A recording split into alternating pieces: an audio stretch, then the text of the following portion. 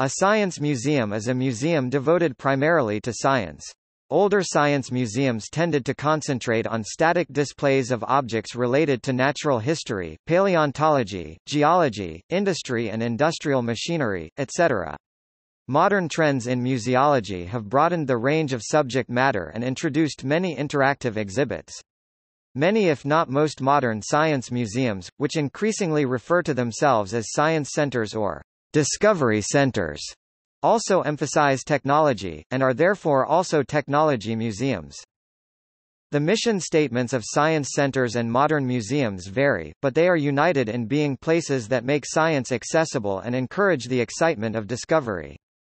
They are an integral and dynamic part of the learning environment, promoting exploration from the first Eureka moment to today's cutting-edge research.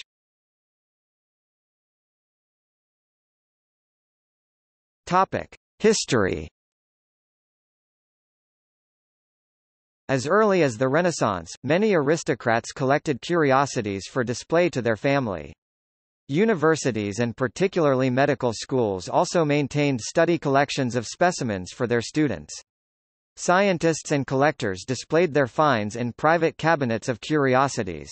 Such collections were the predecessors of modern natural history museums.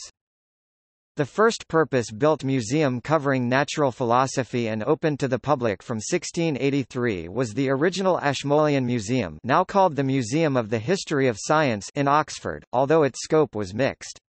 The first dedicated science museum was the Museo de Ciencias Naturales, in Madrid, Spain. Opened in 1752, it almost disappeared during the Franco regime, but it recovered afterwards and today works closely with the CSIC. The Utrecht University Museum, among others, still displays an extensive collection of 18th-century animal and human rarities in its original setting. Another line in the genealogy of science museums came during the Industrial Revolution, with great national exhibits intended to showcase the triumphs of both science and industry. For example, the Great Exhibition in the Crystal Palace 1851 eventually gave rise to London's Science Museum. In America, various natural history societies established collections in the early 19th century, which evolved into museums. Notable was the early New England Museum of Natural History, now the Museum of Science, which opened in Boston in 1864.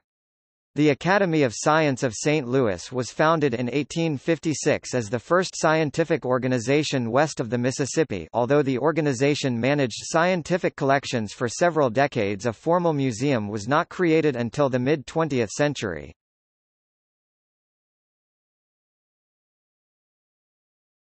Topic: Modern science museums.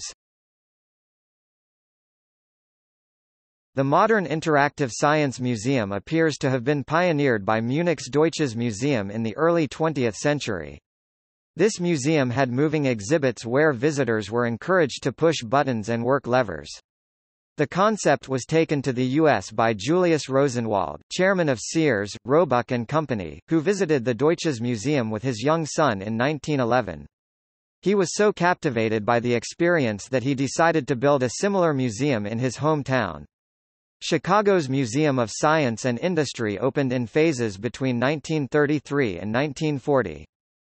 In 1959 the Museum of Science and Natural History, now the St. Louis Science Center, was formally created by the Academy of Science of St. Louis, featuring many interactive science and history exhibits.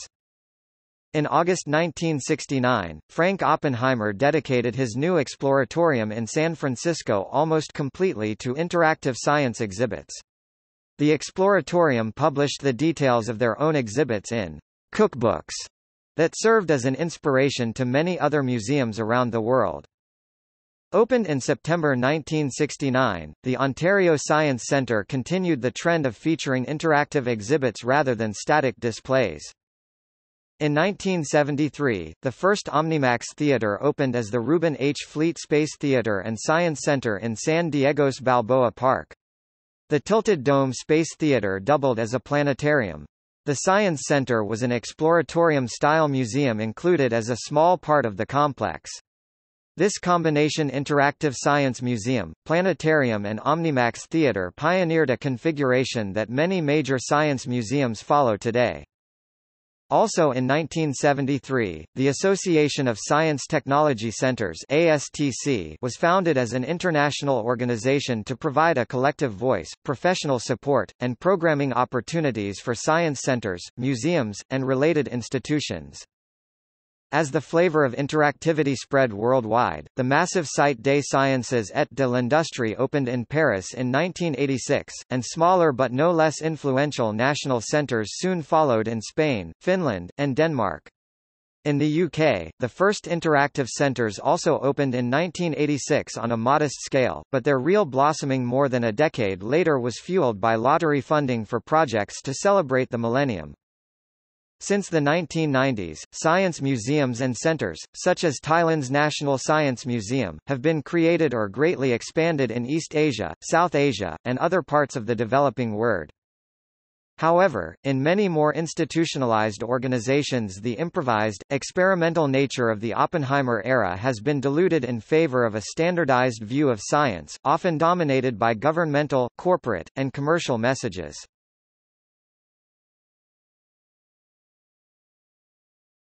Topic: Science Center. Museums that brand themselves as science centers emphasize a hands-on approach, featuring interactive exhibits that encourage visitors to experiment and explore. The first science center was Urania, founded in Berlin in 1888. 1-2.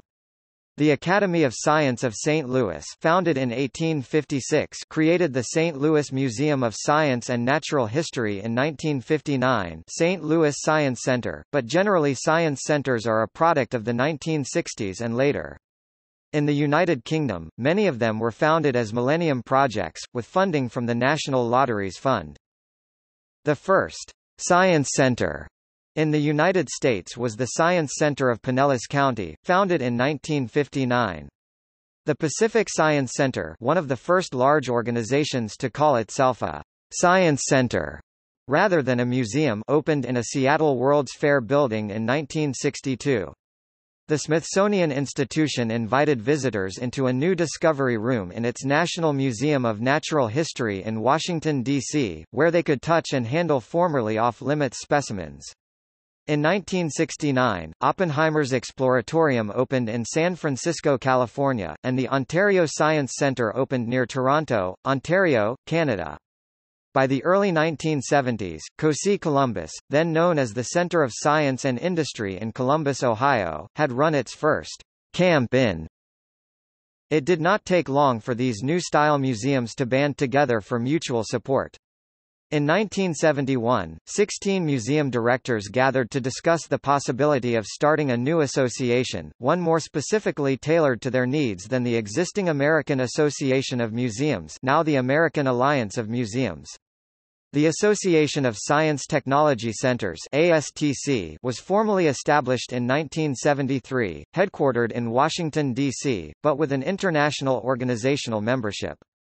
The corresponding European organisation is ECSITE and in the UK the Association of Science and Discovery Centres (ASDC) represent the interests of science engagement organisations. 4.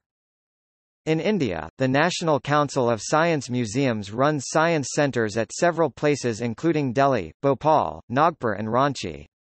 There are few private science centres as well, noted among them are Birla Science Museum and the Science Garage in Hyderabad.